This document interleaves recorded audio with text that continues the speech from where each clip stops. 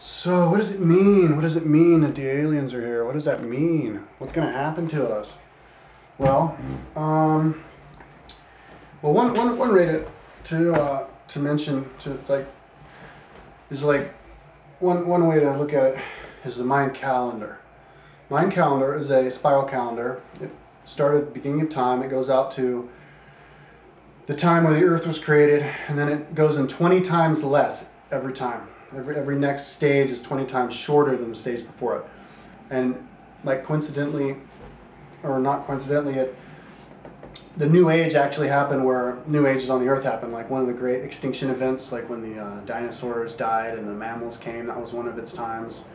And then one of the most recent times was 3100 BC, which is where a lot of them say like world began, civilization began. Now that's the Mayan calendar, Mayan Mexico. That's also 3100 BC is where all of the civilizations actually in the old world, the Sumerians first popped up. So why did the Sumerian civilization pop up the same exact year that the Mayans say that the Earth was created? Is that coincidence? And then the next one after that, because it's 20 times less, was back in 1738 or something like that, right in the middle of the industrial kind of where the new worlds were being created and monarchies were being overthrown. Biggest event in our written history, when America is starting to pop up. And then the next one after that was 1998, and that was basically when computers started to take over. And then the next one's going to be in 2012 because they get 20 times short. Now, 2012, what I see, I get all of my information. I probably should have said this before, but I get all of my information. I was a window washer last summer, and so I was listening to Coast to Coast on my MP3. So I've heard all the explanations from all these different people. David Wilcock's a good one. He's a researcher. He explains it pretty well.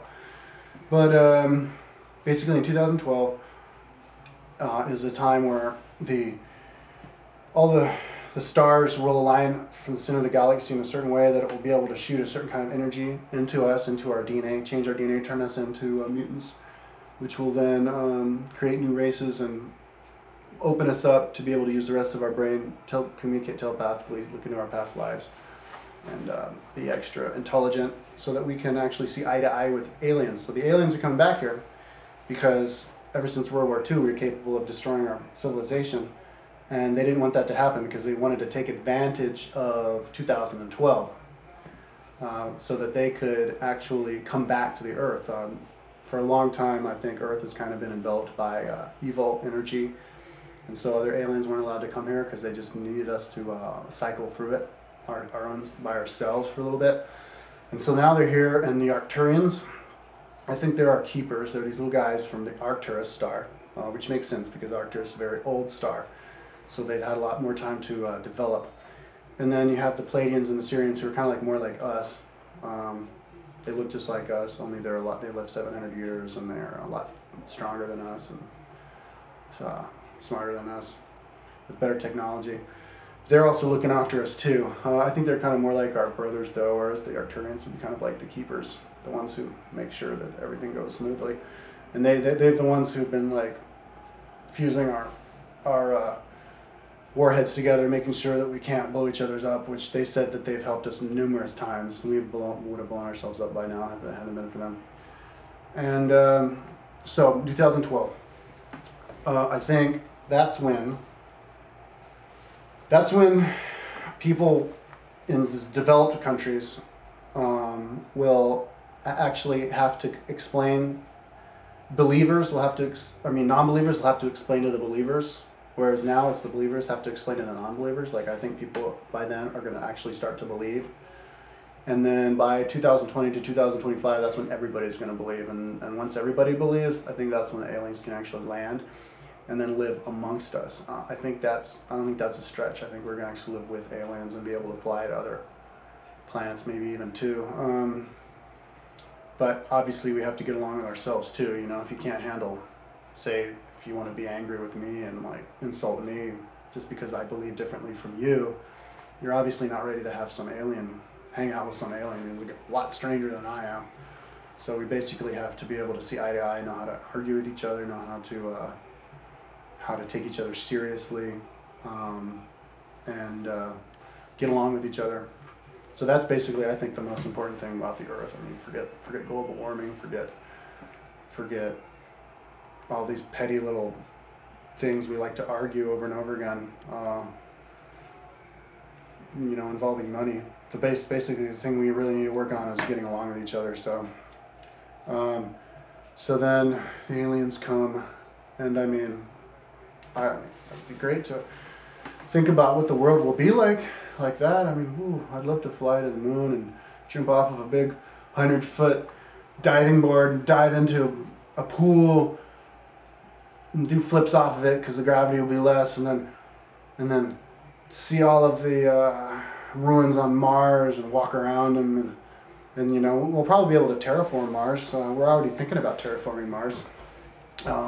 Grow plants there that can create an atmosphere, and then maybe do some kind of thing with the microwave thing that could create water out of thin air. I mean, the Syrians do that because it's all just a code. Anyway, our body's a code. DNA, you can tweak DNA to create any animal you want. Body's just a machine, and I think you can do the same thing with objects too. I think we'll be able to. Well, actually, scientists are saying you can, but invent a microwave. You type in, "I want a hamburger," out of thin air, you got a hamburger. It just takes all the constituents out of. Maybe you have like a bar that has all of the different minerals, and then it would suck it out of that bar and create the hamburger. So I think we'll have those. I think we'll have telepathic communication. We'll be able to see in our past lives. We'll be able to live like 700 years, because living 80, 90 years, that's just not enough. I don't want to live just 80 or 90 years. I want to live at least 200 years, And after that, I'd like to live longer, like 700 years, before I'm ready to kick it and start over again. Yeah, that's like the thing I said about reincarnation. It's actually good that we die, because then you can restart. Grumpy old people, they're no fun to be around. They're so set in their ways. Their brains are fused in these certain ways. You got to die and get reborn again. So anyway,